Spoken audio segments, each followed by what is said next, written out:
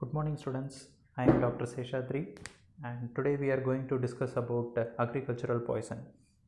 Before discussing about the topic, we will see few facts about poisoning. In previous class, we have read about what is a poison, the qualities of a homicidal and suicidal poison, classification of it, the medical, legal and law related to poison, diagnosis of a poison in a living and dead patient, what are the samples to be collected, what will be the postmortem findings, the treatment of it, and most important, the duties of a medical practitioner in case of a suspected poisoning. If you haven't watched the introduction to toxicology video, please go to the watch list of the channel where you can find the first session. Okay, now coming to the topic. As per WHO statistics, 3 million acute poisoning cases with 2.2 lakhs death occur annually, out of which 90% death occur in developing countries and most of them are seen in agricultural workers. When you are practicing as a doctor, you will definitely face agricultural poisoning cases in your hospital. So pay attention and listen the video carefully. There are more than 1000 chemicals which are currently used as insecticide and pesticides. They can be broadly classified based on their toxicity and source of origin. There are 4 categories of chemicals which are classified based on their toxicity. They are virtually harmless, comparatively harmless, mildly toxic and highly toxic. Virtually harmless chemicals include phenoxyacetic acid plant hormones like MCPA, DCPA and TCPA, copper oxides, oxychlorides, lime sulfur wash, petroleum wash and tar oil emulsion. The comparatively harmless chemicals include 20% sulfuric acid and sodium chlorate. They are used most commonly as mass herbicide for road and rail tracks. Mildly toxic chemicals include chlorinated hydrocarbons like DDT, methachlor, chlordane, aldrin and dieldrin. They are used to control fly, louse, tick as agricultural insecticide and cattle disinfectors. Highly toxic chemicals include arsenic compounds like sodium arsenite, lead and calcium arsenite, Paris green, nicotine, sulfates, tannates, hydrocyanic acid, dinitro compounds and organophosphates. There is another set of classification based on their origin. They may be of vegetable origin like nicotine, pyrethrin and rotenone, or chemical insecticides like phosphorus, compounds of antimony, arsenic, barium, mercury, thallium, zinc and fluorides, or synthetic organic chemicals like phosphate esters, carbamates, chlorinated hydrocarbons. Now coming to the commonest agricultural poison, that is organophosphorus poisoning. They are further divided into alkyl and aryl phosphates. The alkyl phosphates include HETP, TEPP, OMPA, malathion, dematone and trichlorophone. The aryl phosphates includes parathion, paraoxone, methylparathion, chlorthion and diazinon. They are available as dust, granules and liquids. Now coming to the absorption, how will they get absorbed in human beings? These dust can get directly into the body by inhalation or by skin contact. The liquids are absorbed by ingestion. When sprayed in air, the absorption in plants occur through leaves and stems. They are metabolized in liver and detoxification occurs in cytochrome P450 monooxygenase. The aryl organophosphates require liver activation to become toxic. The excretion of these metabolites occur in urine. These organophosphorus compounds are commonly mixed with a solvent called Aromax, which produces the kerosene smell. That's why organophosphorus patients are having a kerosene-like smell in their body cavities. Sometimes they may also be mixed with the other chemical solvents which are odorless. Now let's get into the mechanism of action. In a normal person, acetylcholine is produced at the myoneural junction. They act as chemical transmitters at the synapse and binds to the acetylcholine receptor, which causes muscular contraction. They are hydrolyzed to choline and acetic acid spontaneously. This hydrolysis is mainly increased by acetylcholinesterase, which is present in the plasma on membranes or in the cytoplasm. This effect is depicted in the first and second picture. In case of organophosphorus poisoning, the organophosphorus compounds are powerful inhibitors of cholinesterase enzyme which are present in all parts of the body. The true cholinesterase are found in RBC, nervous tissue and skeletal muscle, and pseudocholinesterase are found in plasma, liver, heart, pancreas and brain. As a result, acetylcholine accumulates at the parasympathetic, sympathetic and somatic sites, which leads to syndrome of overactivity due to unhydrolyzed acetylcholine. Therefore, there is continuous stimulation of local receptors and paralysis. The signs and symptoms depends on the dose received, route and rate of absorption, balance between the stimulation of muscarinic and nicotinic receptors in the autonomic and skeletal muscles. Poisoning by inhalation causes most rapid onset of symptoms, whereas least absorption is through skin. The involuntary muscles and secretory glands are affected first, followed by voluntary muscles, and at last the vital brain centers. In organophosphorus poisoning, their clinical features are divided into muscarinic, nicotinic and CNS manifestations. In muscarinic effects, there is increased postganglionic parasympathetic activities.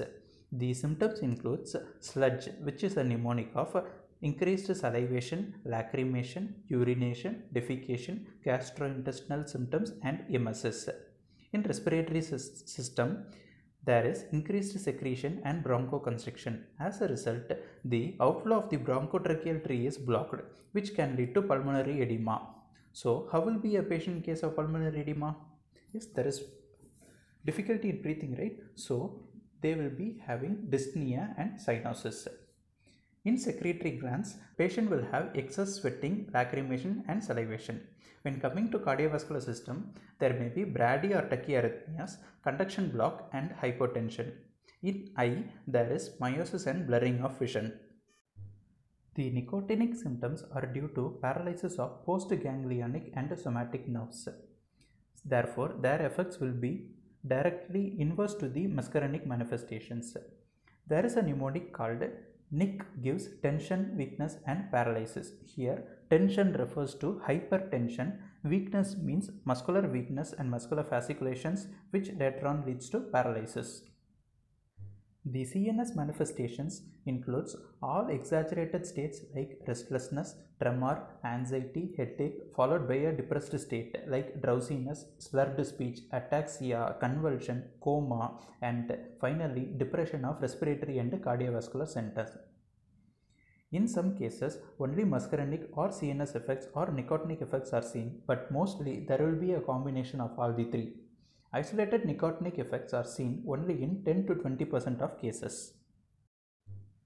When coming to the severity of the poisoning, they can be divided into mild, moderate and severe poisoning.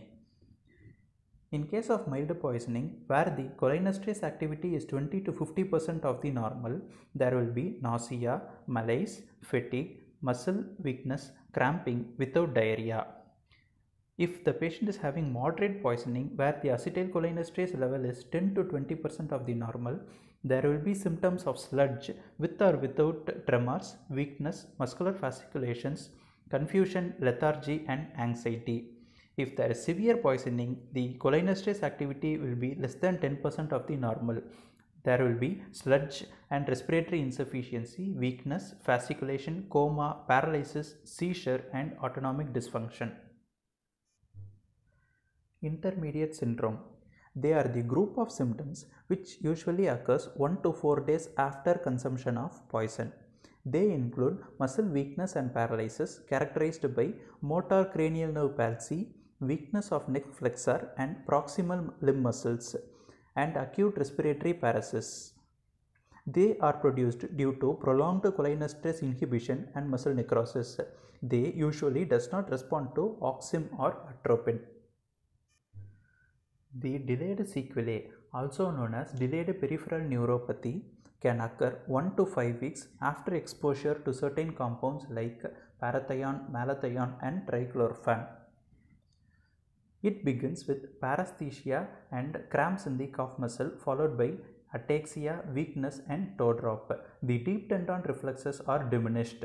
The disease may even progress for 2 to 3 months and muscular wasting occurs.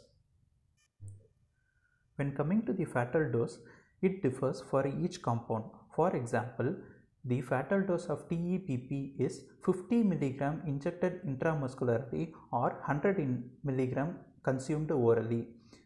The fatal dose of OMPA is 80 mg intramuscular or 175 mg orally. For parathion, it is 80 mg intramuscular or 175 mg orally.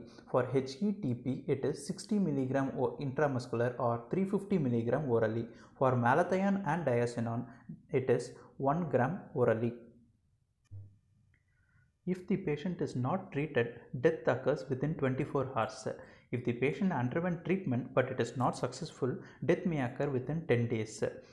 In non-fatal cases, the acute effect starts in 6 to 30 hours and disappear in 2 to 3 days. Sometimes it may even persist for 2 weeks. If treated early, complete recovery occurs in 10 days. Now, why should we know this fatal dose, fatal period, all these things? Because as a clinician, it is very important for us to depict the course of the disease and to treat accordingly. Cause of death is due to either paralysis of respiratory muscle or respiratory arrest due to failure of respiratory center or intense bronchoconstriction. In case of late death, it is mainly due to ventricular arrhythmias. The diagnosis of organophosphorus poisoning can be done by 3 methods. First method is estimation of RBC cholinesterase and plasma cholinesterase level. If the RBC cholinesterase level falls less than 50% of normal, or if there is a mismatch between the plasma and RBC cholinesterase level. It is important to note that the plasma cholinesterase is a more sensitive indicator and they fall rapidly in acute poisoning. Second method is by estimation of the cholinesterase level at the motor end plate, which can be done by histochemical analysis of the muscles. Third is confirmatory test by giving 2 mg of injection atropine intravenously. Now you are going to tell me the treatment of organophosphorus poisoning. Already we have discussed about the route of administration, that is the source of poisoning, their mechanism of action and signs and symptoms. If you know all these things, the treatment part becomes very easy. First of all, for all poisoning, we should remove the patient from the source of exposure. Next is washing the skin thoroughly with soap and water followed by ethanol and water or alkaline solution. If the eye is contaminated, irrigate it for 15 to 20 minutes. Maintain the airway. In case of difficulty in maintaining the airway, tracheostomy may be performed. Next, do stomach wash with 1:5000 potassium permanganate solution. Activated charcoal can be given at 1 gram per kg of body weight dose. Be careful, you should not induce vomiting. Also, avoid physostigmine, endorphin and succinylcholine. Atropine has a major role in case of organophosphorus poisoning. It arrests the muscarinic and CNS effects, but it has no effect on nicotinic actions. 2 to 4 mg of atropine should be given initially. Later, double the dose every 10 to 15 minutes until muscarinic symptoms are relieved. Atropine should be continued until tracheobronchial tree secretions are cleared, but not on pupillary status, because some doctors will stop administering IV atropine once the pupils become dilated. It should not be done. There are other group of drugs called specific cholinesterase reactivators like diacetyl monoxim DAM or 2-pyridine aldoxym methiodide 2-PAM. Diacetyl monoxim crosses blood-brain barrier, has marked action at nicotinic sites and improves the muscle strength in 10 to 40 minutes. It can be given as 1 to 2 gram IV as 5% solution over 5 minutes or diluted in 150 ml of normal saline over 30 minutes. You should repeat the dose 1 hour later if muscle fasciculations are not relieved.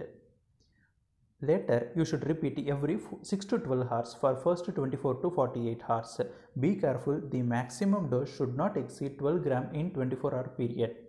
Alternatively, 2.5 gram % solution as a continuous infusion at 0.5 gram per hour can be given.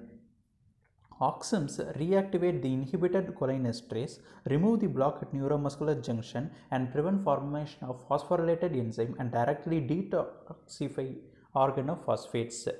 They should be started as early as possible. Pralidoxim acts synergistically with atropine, that is, when pralidoxim is given, the dose of atropine required will be less. Other symptomatic measures, like in case of convulsion, diazepam at a rate of 20 to 20 milligram IV followed by phenobarbital or phenytoin can be given. In case of status epilepticus not controlled with diazepam, general anesthesia can be given. For pulmonary edema and bronchospasm, oxygen supplementation, intubation, IV atropine and positive pressure ventilation will be the treatment of choice. Antibiotics should be given to prevent pulmonary infections. Last part of organophosphorus poisoning is the postmortem appearance. There will be signs of asphyxia, face is congested, there will be cyanosis of lips, fingers and nose. There will be blood-stained froth at mouth and nose. When you open the body, you will feel a kerosene smell in the stomach contents and froth. The mucosa of stomach will be congested with submucous petechial hemorrhages. Respiratory passage will show congested and frothy hemorrhagic exudate. Lungs will have congestion, excessive edema and subpleural petechiae. The heart will be soft and flabby. Brain and meninges show congestion and edematous. The estimation of cholinesterase in RBC and at myoneutral junction is below normal. Organophosphates can also be detected in putrefied bodies. So far, we have finished organophosphorus poisoning. The next group of agricultural poisons are carbamates. They are derivatives of carbonic acid. Among them, carbaryl, carbofuran, methonyl and propoxyr are highly toxic, whereas aldicarb, carbendazim and trialate are moderately toxic. They are available in the form of dust or solutions. Absorption is through inhalation, direct contact with skin or through ingestion. Their mechanism of action is similar to that of organophosphorus compounds, that is, they also inhibit carboxylic esterase enzymes by carbamylation. But they differ from organophosphorus poisoning in two things. First is they will spontaneously hydrolyze from the cholinergic enzymatic site within 24 to 48 hours. Therefore, their symptoms will last only for 24 to 48 hours. Second is they do not penetrate into the CNS. Hence, CNS manifestations are absent in carbamate poisoning. Treatment. When coming to the treatment part, atropine is the specific antidote. Pralidoxim may decrease the severity of symptoms and increase the respiratory function. Other treatment includes symptomatic measures. The next group of agricultural poisoning is organochlorine. They are chlorinated hydrocarbons and can be divided into four categories: DDT and analogs, benzene hexachloride, cyclodine and related compounds, and toxaphene and related compounds. Absorption is through skin, orally or via inhalation. DDT is the least absorbed substance. They are partially metabolized in liver and directly excreted in the urine, feces and milk. Inrin is rapidly metabolized and eliminated and does not persist in the body tissues. They interfere with the nerve impulse transmission. Central nervous system is first stimulated and then depressed. The fatal dose of DDT is 30 grams. Enrin belongs to the group of cyclodine insecticides. It is also called as plant's penicillin because of its broad spectrum of activity against various insect pests. It is available in the brand names of Enrin V16, Enrin DB50, Entox EC20, etc. They are mixed with Aromax and hence possess kerosene-like smell. The signs and symptoms begin within 1 hour to 6 hours. They include salivation, nausea, vomiting, diarrhea, frothing at the mouth and nose, difficulty in breathing, restlessness, hyperirritability, mydriasis, muscular incoordination, mental confusion, tremors, seizure and coma. The cause of death is due to respiratory paralysis. In non-fatal cases, most of the patient will recover within 24 hours. The fatal dose is 5 to 6 grams. By ingestion, it is 3 times as toxic as aldrin and 10 times as toxic as DDT. When coming to the postmortem appearance, there will be signs of asphyxia. The mouth and stomach content will have kerosene-like smell. Enrin resists putrefaction and can be detected in the viscera even sometime after death. There is no specific antidote for endocrine poisoning. So only symptomatic treatment can be given, like removing the patient from source of exposure, washing the skin with soap and water, gastric lavage with activated charcoal can be given. Cholestyramine can be given to increase the fecal excretion, maintain airway, breathing and circulation. If the patient is having in an altered mental state, dextrose with naloxone and thiamine can be given. In case of seizure, IV diazepam can be given followed by phenobarbital. If not controlled, general anesthesia may be preferred. Calcium gluconate is useful in some cases. Pyrethrin and its analog are commonly used as oils and lotion to kill head louse. So it is one of the common accidental poisoning in children, but it is less toxic because of its rapid metabolism. The fatal dose is 1 gram per kilogram body weight. Patient may have symptoms of paresthesia, vertigo, muscle fasciculations, rarely convulsion, pulmonary edema and coma. Treatment includes washing the skin thoroughly with soap and water, stomach wash. Atropine and oxym are contraindicated. In case of severe allergic reaction, injection adrenaline and antihistamine may be useful. Fluorides are commonly used as rat poison and cockroach powders. Here also, children may accidentally consume these compounds and get poisoned. These compounds react with the acid in the stomach and form hydrofluoric acid, which is corrosive. They also bind with calcium, potassium and magnesium ions and cause hypocalcemia, hypokalemia and hypomagnesemia. The signs and symptoms includes burning pain in stomach, increased thirst, salivation, hematemesis, hematuria, coma and convulsion. Death may occur within few minutes due to respiratory and cardiac failure. The fatal dose is 5 mg per kilogram body weight. Treatment includes calcium, which can be given either orally or intravenously, and stomach wash with lime water or milk.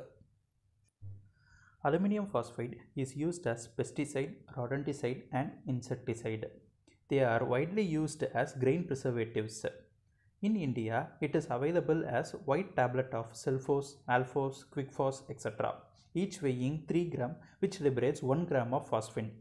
This aluminum phosphide, when comes in contact with moisture, it releases phosphine, which is a systemic poison and affects all parts of the body. This reaction is accelerated by hydrochloric acid in the stomach. Aluminum phosphide has a garlicky odor. Aluminum phosphide is absorbed by ingestion or inhalation. It is metabolized in the liver and excreted in urine as hypophosphide. It is also excreted in unchanged form through the lungs. Action of phosphine is inhibition of respiratory chain enzymes and cytochrome oxidase enzyme. The fatal dose is 0.5 gram of 1 to 3 tablets. Inhalation of poison at a concentration of 400 to 600 parts per million is fatal within 1 hour. The signs and symptoms depends on dose and severity of the poisoning. In case of inhalation, mild poisoning will have symptoms like irritation of mucous membrane, acute respiratory distress, chest heaviness, etc. In case of moderate poison, there may be ataxia, numbness, paresthesia, tremors, diplopia, jaundice, muscular weakness and paralysis. In case of severe poisoning, patient will have respiratory distress syndrome, cardiac arrhythmias, congestive heart failure, pulmonary edema, convulsion and coma. When ingested through gastrointestinal tract, mild symptoms like vomiting, headache, abdominal pain will be present and patient usually recover. Moderate and severe poisoning are mostly fatal. Cardiovascular symptoms include hypotension, shock, arrhythmia, myocarditis, pericarditis, acute congestive heart failure, etc. Respiratory symptoms include difficulty in breathing, cyanosis and pulmonary edema. There may be jaundice, hepatitis and renal failure too. CNS effects includes altered mental state, acute hypoxic encephalopathy, convulsion and coma. The cause of death is usually due to cardiogenic shock. Complications are pericarditis, acute congestive heart failure, acute massive gastrointestinal bleeding and acute respiratory distress syndrome. When coming to the postmortem appearance, there may be garlicky odor from the mouth and stomach contents, blood-stained froth, mucous membrane of the lower esophagus, stomach and duodenum are congested. Lungs, liver, spleen, kidney and brains show congestion. There may be centrizonal hemorrhagic necrosis of liver. Treatment includes gastric lavage with potassium permanganate solution, activated charcoal, antacid and liquid paraffin. Magnesium sulfate to be given at a dose of 1 gram for first 2 hours followed by 1 to 1.5 gram every 6th hourly for 5 to 7 days. In case of shock, IV fluids and inotropes like dopamine may be given. Injection hydrocortisone and oxygen supplementation may be needed. The last topic of agricultural poisoning is zinc phosphide. It is a steel grey crystalline powder with garlicky or fishy odor. It is used as rat poison and to preserve grains. Symptoms are similar to ALP, that means aluminum phosphate, but slower in onset. The cause of death is due to pulmonary edema and cardiovascular collapse. Fatal dose is 5 grams and treatment is symptomatic measures. Okay students, so far we have covered everything about agricultural poisoning. There are few more topics to be covered, so subscribe to our channel to get instant notification on our new updates. Thank you.